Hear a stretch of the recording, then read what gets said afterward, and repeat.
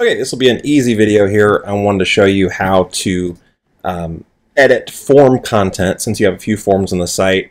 Couldn't find a Squarespace video on it, so hopefully this will be informative and useful. So on your Contact Us, you have a form at the bottom, and this one is, I positioned this specifically for this page. If you ever wanted to find this form, this may be confusing, but there is a form position, general contact form position. You shouldn't ever have to go there, but this is how you get to the form configuration. Well, that's right, you will have to go there because you do need to edit some of these configuration areas on this form. Let's see if you can get to that configuration here on the page. So we're back on your main contact page, and if we go to Structure Edit, then yeah, it doesn't come. Oh yeah, there it is. Okay, so when you mouse over it, we'll see Configure here, and this is how you kind of work on that data collection and all that stuff.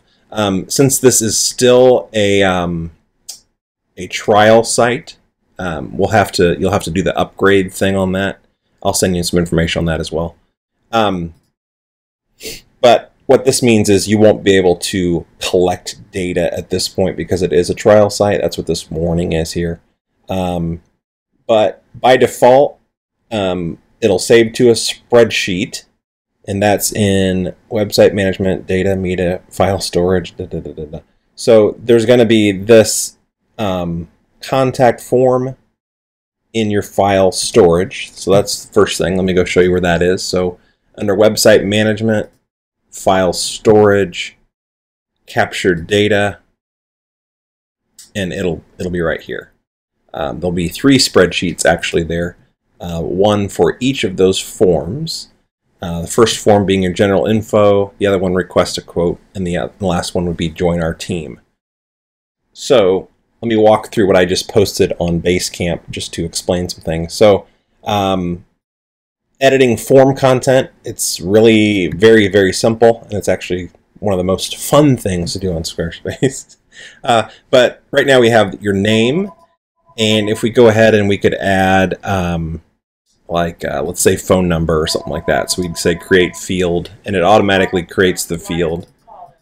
And then here we can go ahead and say phone number. So we just need to label each field, and we could say required field in this case and say save.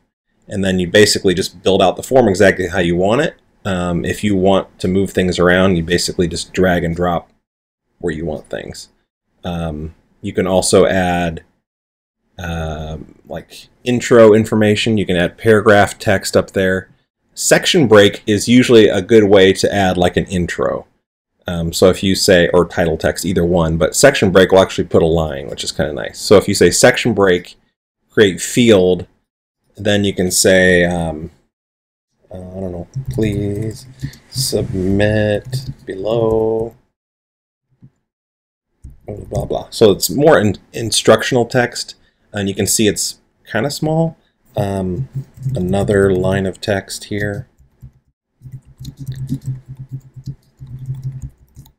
It's also there.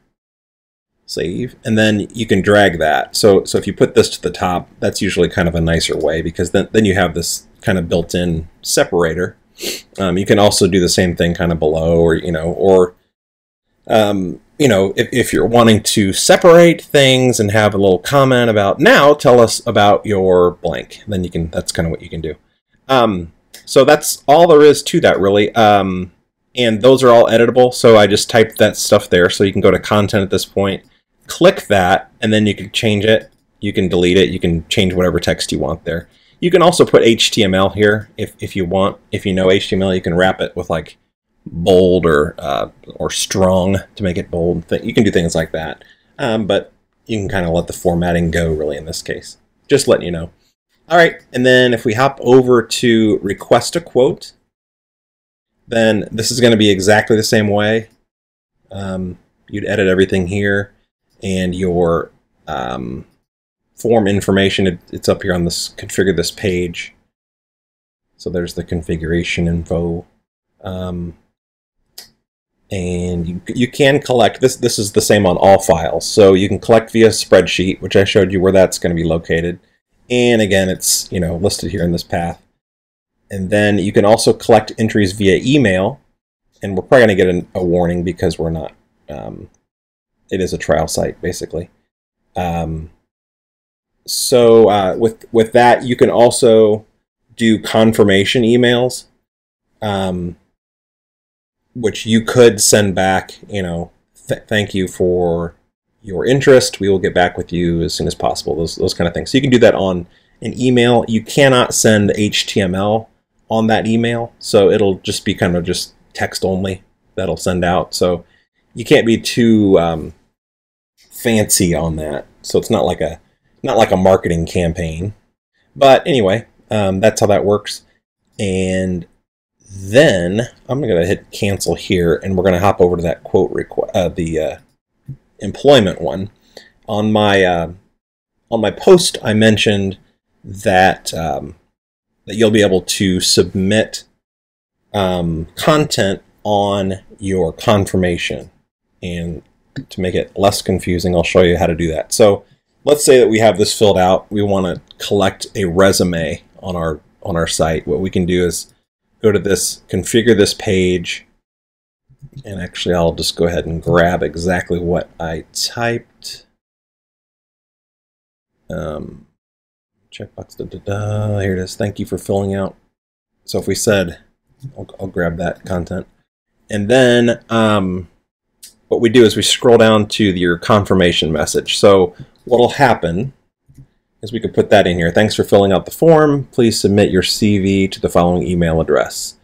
Blah, blah. So there you go. Now if I say, I guess we don't want to do email at this point. So I'll say save configuration, preview. We might have to log out to do this. And join our team. Obviously you'd want more information than this. Oh yeah, it's a trial account. So basically the way it'll work is it'll take them to the next page, and then on that page you would basically just see that information only. So that's going to be pretty basic. That's going to be your easiest way. The other way is, of course, to add a third-party form, or if you want to add that other module with the download. Let's see if it's even available here.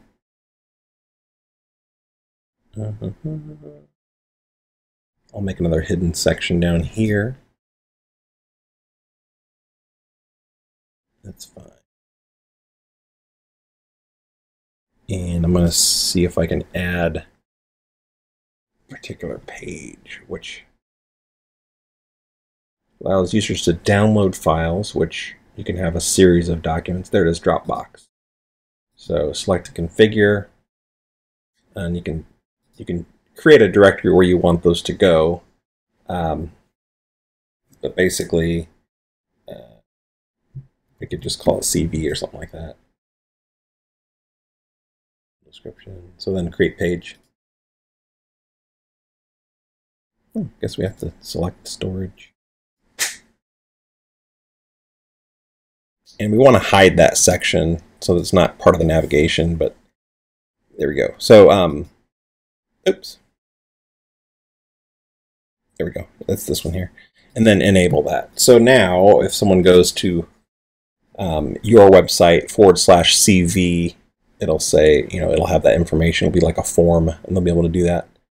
I'll go ahead and keep this on here. That way, if you want to use it in the future, that's fine. Create directory. CV collection. And so I just created a directory called CV collection.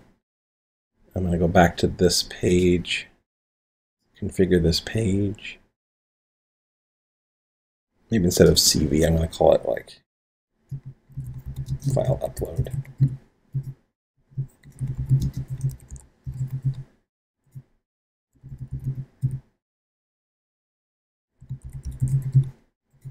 There we go. And I'm going to go ahead and select that CV collection directory. There we go. Oh yeah, it's not found because we're not on that page.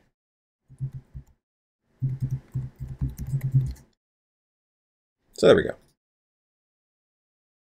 So now, if anyone's logged out, and you submit that form, and then you have the link that would go to File, Upload, then that's basically how it would work. And then once they would fill out that information and submit it, you know, if they upload a resume, then it would go to the CV collection directory right here. So hopefully that makes a lot of sense, and I guess let me know. Thanks.